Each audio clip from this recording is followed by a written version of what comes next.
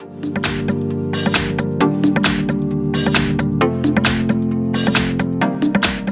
I've got iPhone 11 and let me show you how to take a screenshot, how to grab a screen on the following device. So at first you have to select some screen that you would like to capture.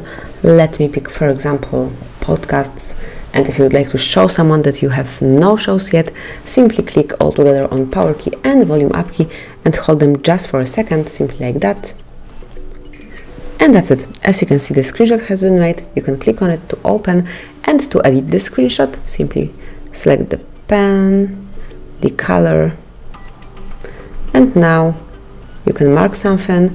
You can also, if you click on plus, add some text, signature, magnifier, opacity, or some arrow, so it's all up to you. You can obviously share this picture, you can delete it, you can add some changes and click on done to save. And here you can save to photos, to files, or obviously you can delete this screenshot. Let me save it to photos.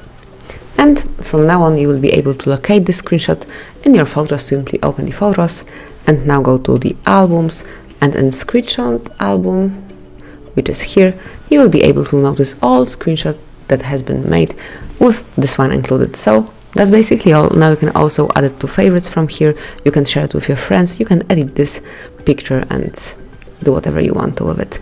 So that's basically all. This is how you can easily grab a screen in your iPhone 11. Thank you for watching. Please subscribe our channel and leave the thumbs up.